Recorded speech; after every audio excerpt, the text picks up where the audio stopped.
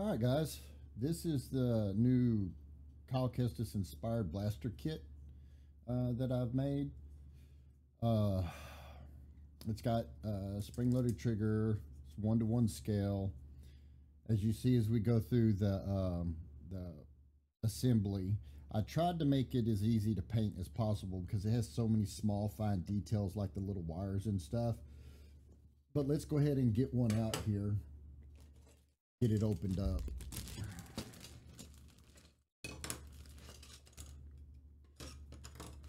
All right.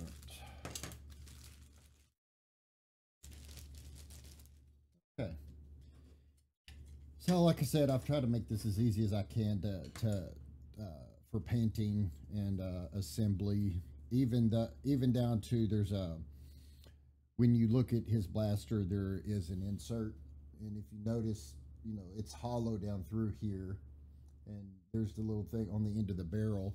What I did was I made the entire insert that's in here because it's painted a different color than what that blaster itself is.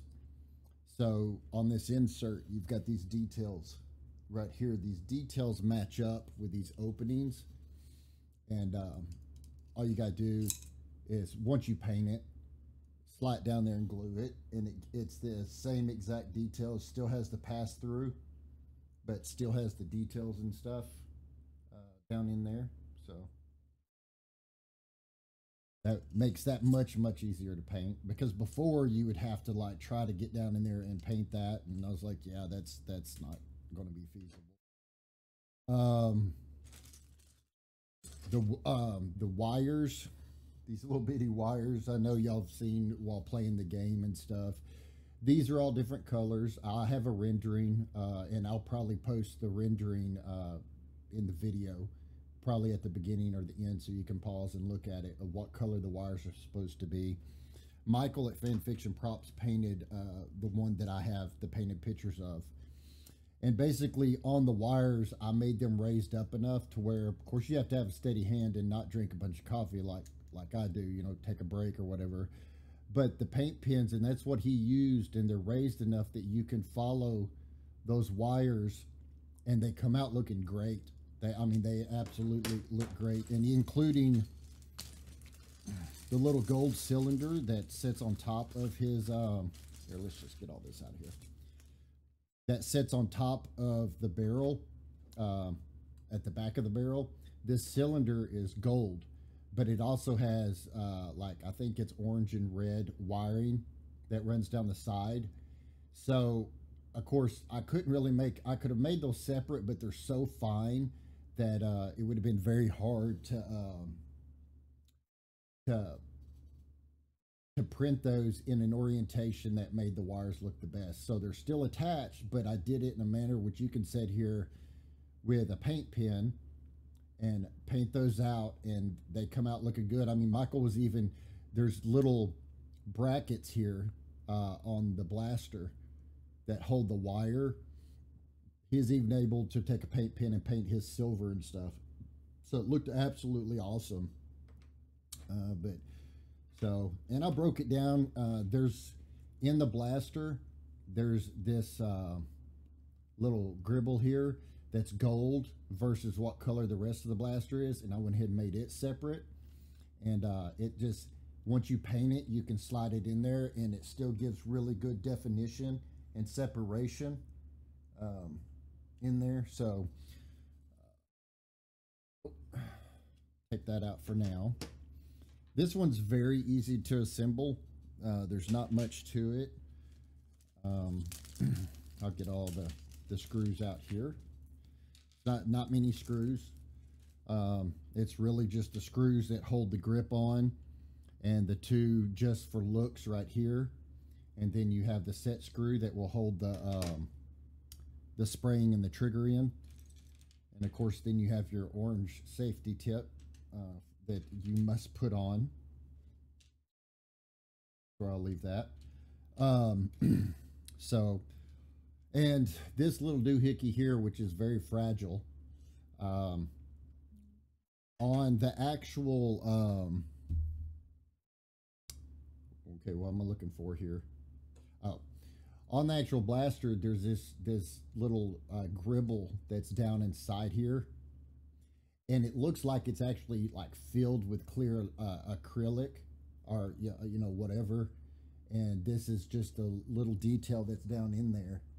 Well, of course, there's no way for me to make the clear acrylic molded piece, but at least that's there. So I mean, I'm sure some of you, if you want to go to the extent, and some of y'all are creative as hell, is you can, once this is all glued together and painted, you can literally go in here and tape you up some side walls and fill this with clear acrylic. And once it hardens and stuff, you can take it off and sand the roundness to it and make it flush and make it clear see-through if you want to. But so let's go ahead and get to assembling. What I always say is I use CA glue. If I don't have CA glue available, I use thick super glue, but CA glue is basically thick super glue that takes longer to set until you spray it with an activator. I'm not endorsing this product. I'm just saying this is a CA glue that I found that's always readily available, and it has been rock solid. I've not had a bad batch yet. And the activators AC200 and the CA glue is CA50. I buy them, they come in a bundle. So for what it's worth, that's some very, very, very good glue. Now that I've strewn everything around here, what we can go ahead and do is we'll go ahead and glue this dude. And again, don't screw up like I almost did, because this can go in backwards the wrong way. And when you do that, you're just kind of, you want the details in first. And on this, really the easiest way, you don't care, it doesn't need a lot of glue to keep it, like, it's not a structural part. You just need a little glue in there to make sure that it stays. Multiple ways of doing that. You can put it almost all the way in, put you a little bit of glue and a little bit of glue and slide it down in there. You do run the risk that it's going to wipe the walls and puddle up for you to come off. What I would do, and what I am going to do, is I'm going to put a little glue on this end, so that way when I take this and slide it in and it drops and hits the back there and stops, that's what's going to adhere it. I'm not going to have it attached anywhere else in here. There's no need to. Unless, like, there's really not a need to, because once you put paint on this, it's going to be a lot tighter fit. So I am going to just put me a little dabble do you there, make sure it's going in the correct direction, drop it down in there, let it set for a minute. May even take something and not that it's necessary, but push it down just against the. Okay, so that should be, yeah, we're good. Okay. Yep. All right, so then the next thing we can go ahead and glue the barrel on. As far as the barrel goes, I mean, there's not a specific thing that you need to do. Just be careful with your glue. Always put the glue, when you're gluing stuff, put the glue inside the hole. Don't ever put the glue on something that's going inside. And the reason being is when you go to put it together, you'll wipe the glue. And when you wipe the glue, you'll end up, it will puddle up on the outside of wherever you're at. Same way as if you, let's find something here. This isn't really a good example, but you say you go to put these two parts together. Well, if you put all the glue on here, when you put it together, it's going to smash out everywhere. But if you put the glue down in here, you have less tendency where it's going to smash is going to be in areas that you're not going to see. I wish I actually had something. Well, okay, here, this is the spring retainer. If you were to put glue around the edge of the spring retainer and go to slide it in, those walls that it's sliding around is going to wipe that glue back, and it's going to cause it to ooze out and pull up around your edges and just cause a mess. Where if you were to take your glue and just put it around the inside edges in there and then drop that in, boom, you're good to go. you might get a little come out, but that's just going to be because you put more in than there was empty space, but not because it wiped it. Get that back out. Okay, so let's go. Anyways, so let's go ahead and glue this barrel in. So all I'm going to do is put a bead down this side, put a bead down this side, and that's about it.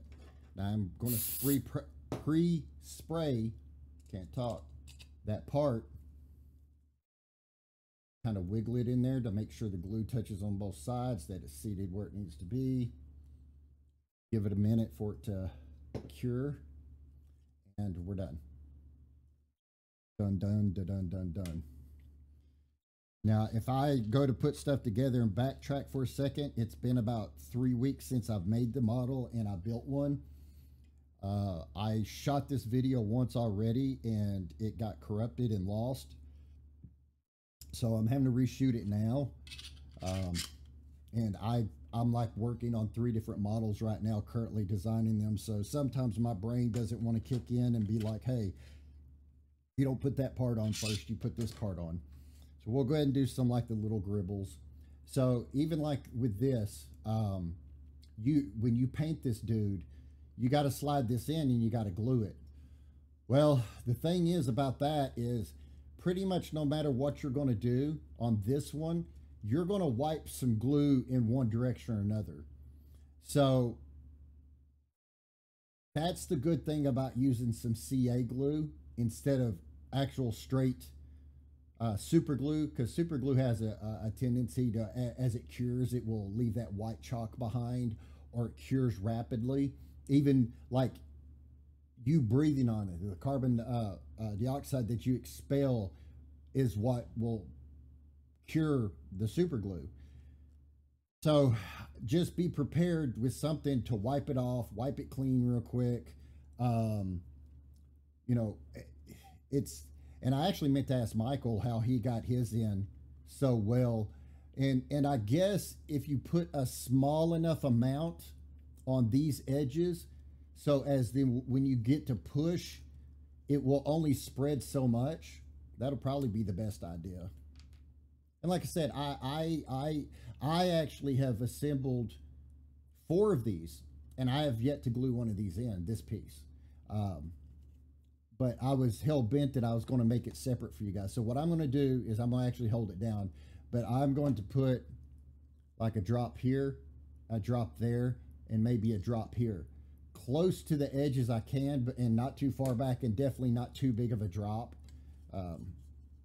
My hands are too shaky to hold it way up there. I'll try to keep it in. Boom, just a little bit. A little bit.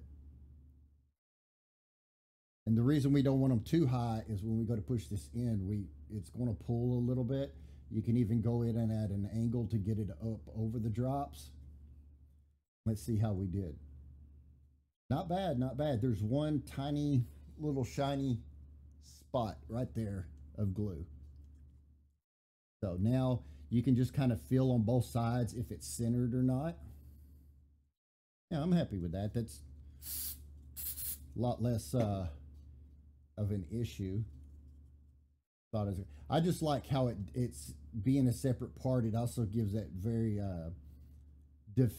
defined edge. Like, you know, it is a separate piece and it's going to be a separate paint color and everything else.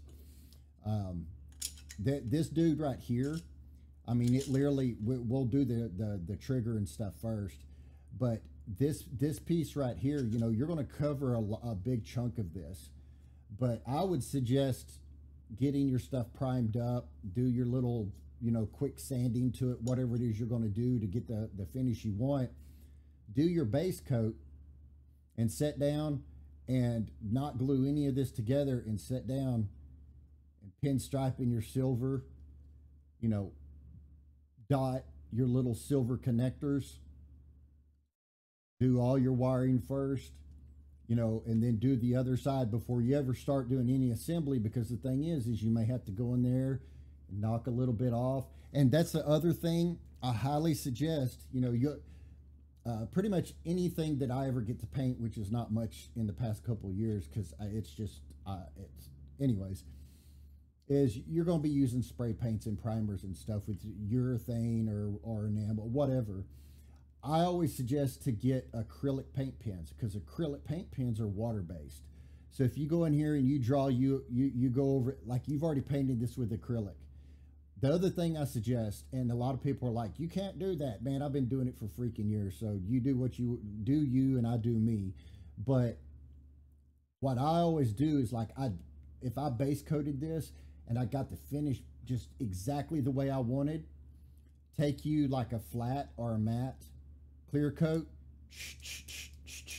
and that's it. You're not trying to coat it, but that will help seal and protect what you've already done. And right on top of that clear coat, because clear coat is not a damn bit of difference than the base coat. It's the same paint, just without any pigment added to it, and a lot more hardener added.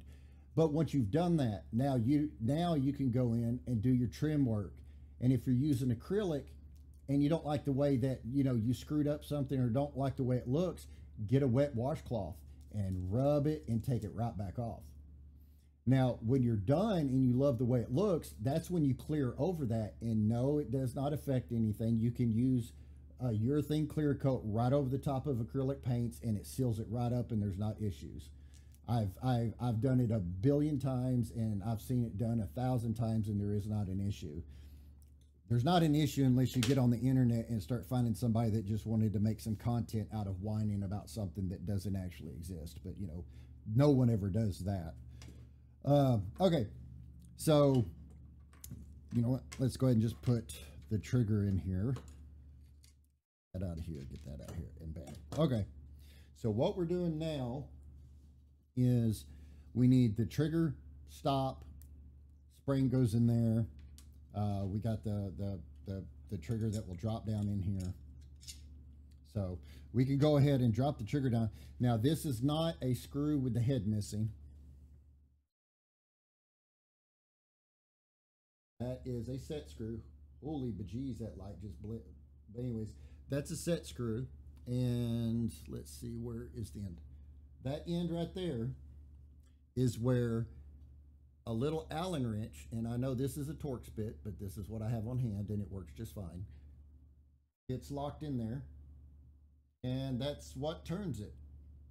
So my little driver right here, take that bit out for now. Bam. So what you're going to want to do is just look through the body, find the hole that's in the trigger. And usually what I do is I will start this on the body on one side. And before I hit the trigger, flip it over, find the hole. Yep, sorry. It's hard to do. I got to get it close to me so I can see. Yeah.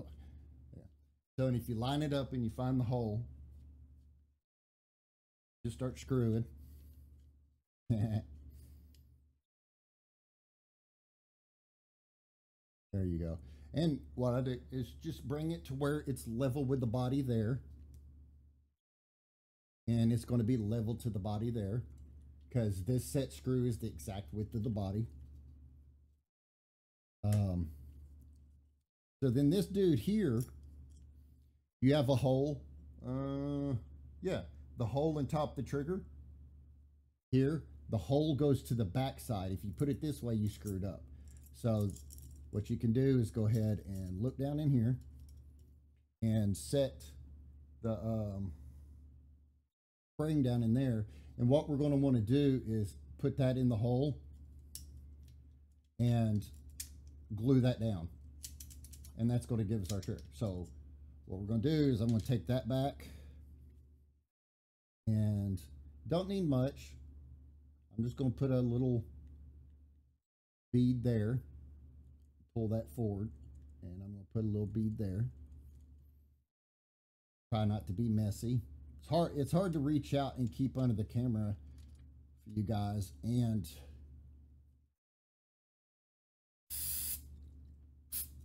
it's way more activator than was needed, but And if I won't even have the debate, but just so you know, this doesn't leave a residue behind that affects paints, so you're good to go. Like once I'm done, if I was to paint this, I would probably go back after I glue some parts together, and I'm in a habit of years of doing other kind of paint work of wiping everything down anyways. So anyways, so that's there. Our trigger works fine. Let's now if we'll go ahead and put this piece on, and again I made that separate in the vents so you can see through, and also for ease of painting and all of that good stuff. So on this dude, really the only thing that needs to happen is just put you a bead of glue right there, and that's where it's going to set, and that's how it's going to get glued on. So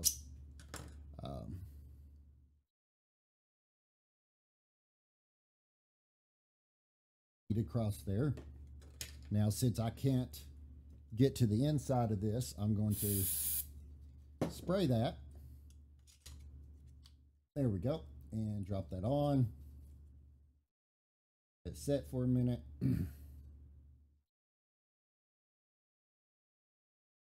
Go. Locked on. All right, so the next part here is important. Don't glue the back of this on before you put this dude on, okay? Because if you put this dude on, this dude is not going on, because this dude recesses just a little bit in here, and it also recesses a little bit in here. So you need to make sure that you put it all together. The little brackets, actually I think I've stuck that on backwards. There we go. So your little brackets go forward where the wires start twisting together, goes to the back and stuff. So. And then once that's glued on, then you can take this dude. And that's why this is open, so it can slide. Of course, it doesn't have to slide that much, but so, and then you'll just glue this dude on and push it forward, and it's all locked in there, and cool.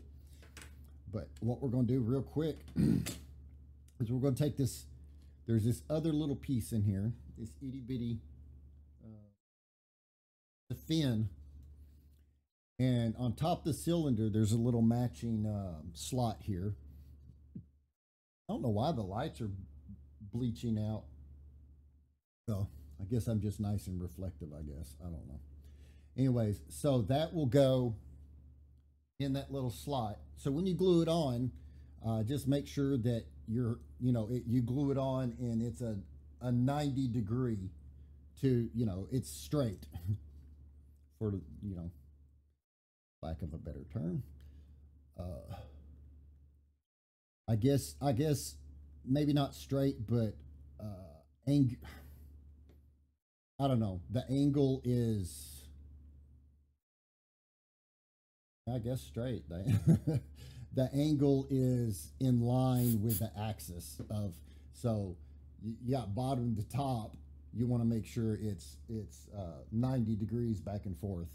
And did I get, okay, there we go. I was looking at it while I was doing, okay, so that's what it would look like. What we're going to do now is we'll just go ahead and get this glued on. Not much to it. And like I said, this is one of those things that, I did it separate so you could get in here and you can paint these wires. So paint your wires, let them dry, then come back with silver and do the little clamps that hold the wire. I'm going to go ahead and I'm just going to put, and again, pay attention to the orientation of this, because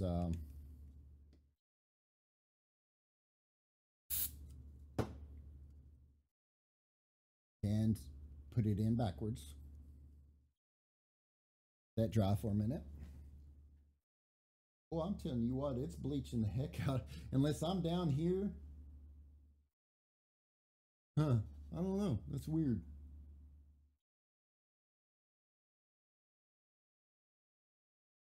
Okay. Anyway, so that's glued in. This dude now we can put some glue on our little rails and slide her up in there, and that's all that needs to be done there. If you want to, you can put this bottle's almost empty. I go through so much glue. And just on the side rail there. There you go. I'm going to blow the part across the table, drop that on, push it up.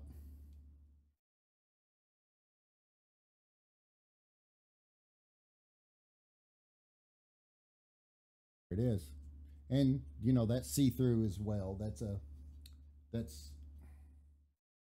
floating, so you can see through there like it's supposed to be and all that good stuff. So now what we're going to do is we're going to take the little fragile piece and we're just going to drop it down in there. Hang on, let me carry or something in there. But it, like I said, we'll just glue it down in there. And it'll sit down in there just like that. All good. So put a little drop down in here. Don't need a bunch. All I did was just put a drop.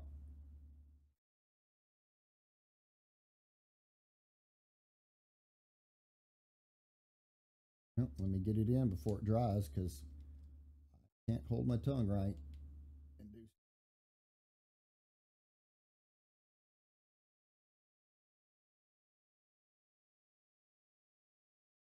There it is. So yeah, on the actual like game one, it's like a crypt. Like this is filled with clear acrylic and to the top as well. It's like it's some little like capacitor type thing. It's kind of cool. Now the only thing that's left is screw stuff. So we have our grip that will go on. It's separate, so of course painting. There will be 6 screws left. They're all identical. Not much to worry about there. They will go in and screw into the matching holes in the body.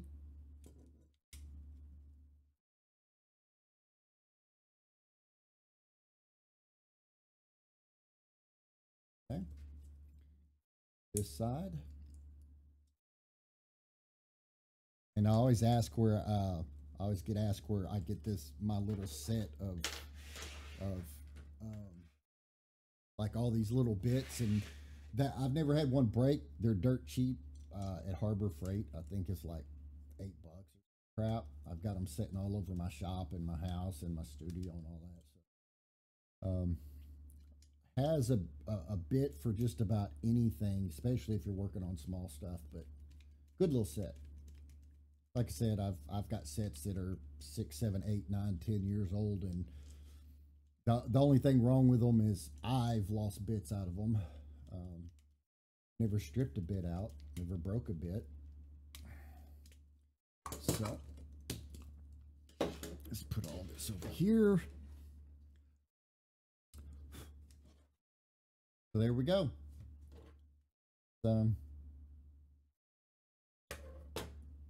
Kestis inspired model kit. And don't forget your orange tip, because you have to be legal and they have to legally be on there, even if they're sitting in your house. That's all I got to say about that. And there you go, Kestis.